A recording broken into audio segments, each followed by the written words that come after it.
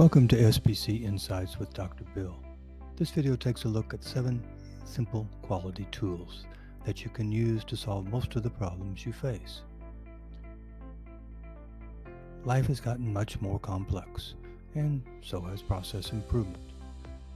Questions is, what method do you decide to use? There are so many: Six Sigma, Lean, Kaizen, and what about all the statistical tools? Some are easy, some are very complex. Use control charts, distribution fitting, hypothesis testing.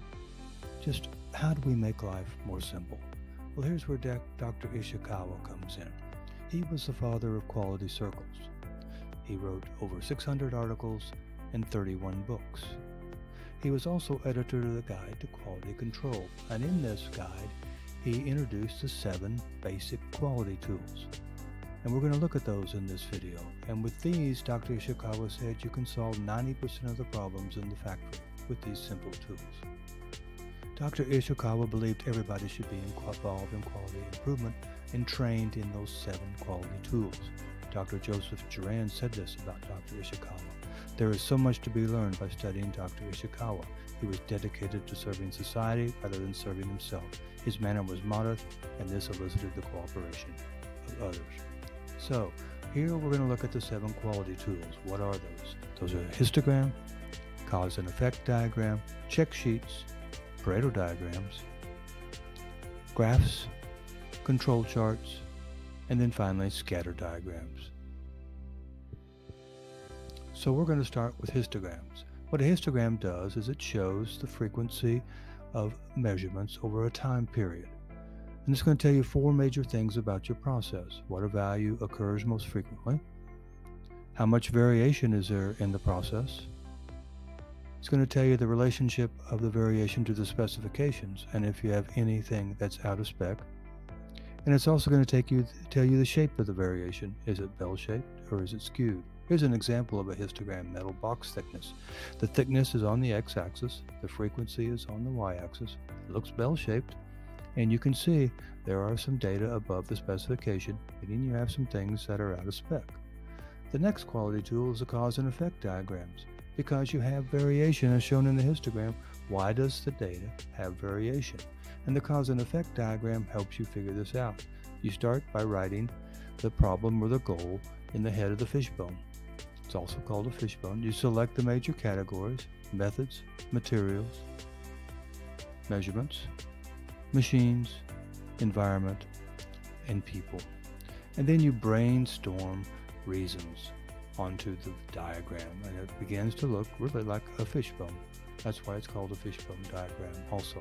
Here's an example of one from the book. It's wobble during machine rotation from Dr. Ishikawa's Guide to Quality Control. It's answering the question, why does wobble occur? And you look for the most likely causes of that. From here we move to check sheets as the next simple tool, and it's a way to manually collect data. And here's an example of where we've been collecting data over time on reasons for defects. You have the type of defects like surface scars and cracks. You see how often they occur by pasting a little tick mark, and then you subtotal them, and you get 86. Nowadays, most of this data tracking is done automatically, but this is a check sheet that can be used to help collect data on reasons for defects.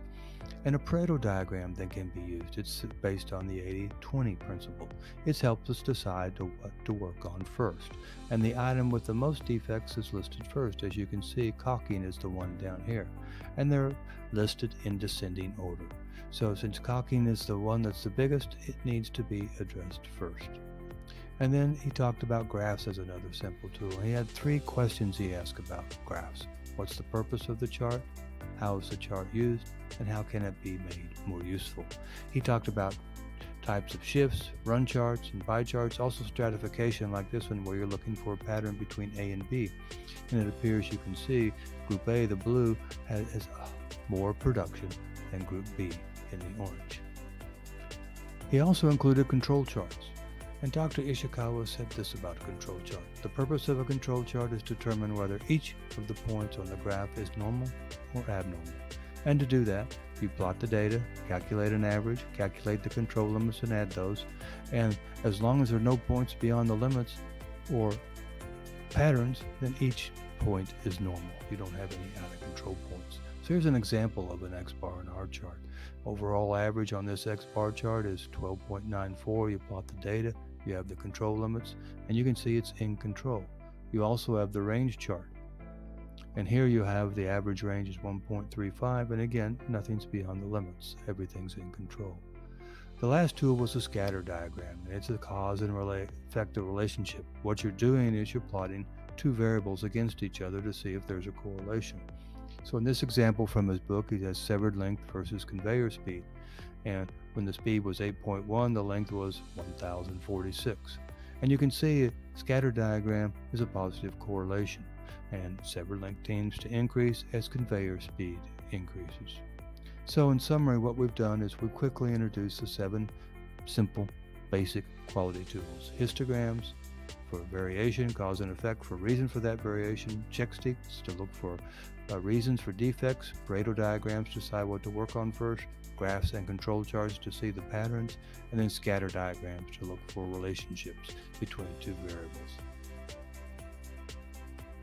So, hope you've enjoyed the video. For more SPC Insights with Dr. Bill, you can subscribe to our YouTube channel, or you can learn more. Visit our SPC knowledge base, over 200 publications, and on all those basic tools, you'll find information there, or you can solve your own problems by buying or trying our SPC for Excel software. It simplifies statistical charting and analysis. Thanks again for watching the video.